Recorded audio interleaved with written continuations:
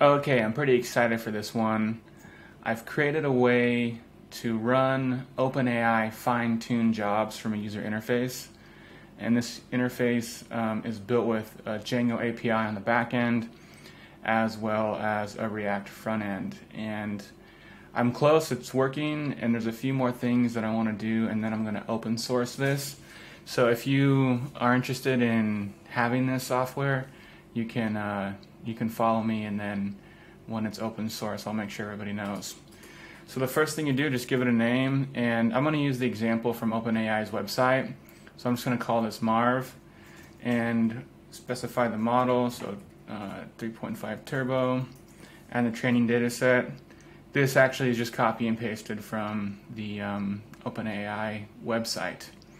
So once you do that, click the Create Fine-Tune Job, and it's going to go out and start everything. I'm going to add a loading spinner so that we know everything's working. And if it does, we should get a response back. So this did a couple things. It first had to create an OpenAI file, and then it uploaded that. So here's our file ID. And then it created a OpenAI job ID. And this is the job. And eventually it'll create a fine-tuned model, and we'll have this ID.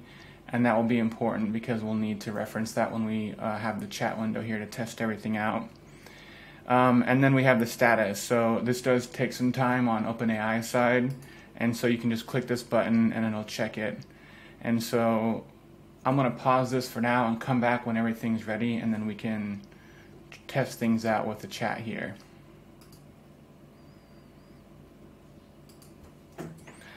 Okay, great. So it's running now. So I clicked check job status, and it's succeeded, and then our fine-tuned model is showing now, the ideas. And now we can go over here and ask some questions.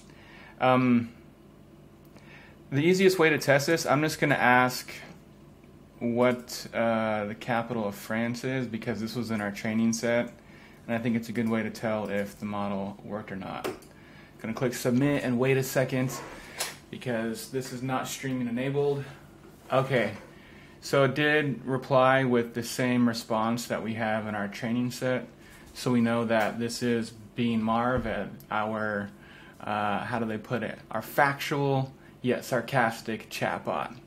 And that's how it goes. So again, this will be open source soon. Follow me or let me know if you want to get a copy of this, and I'll be sure to let you know when it's ready. Thanks.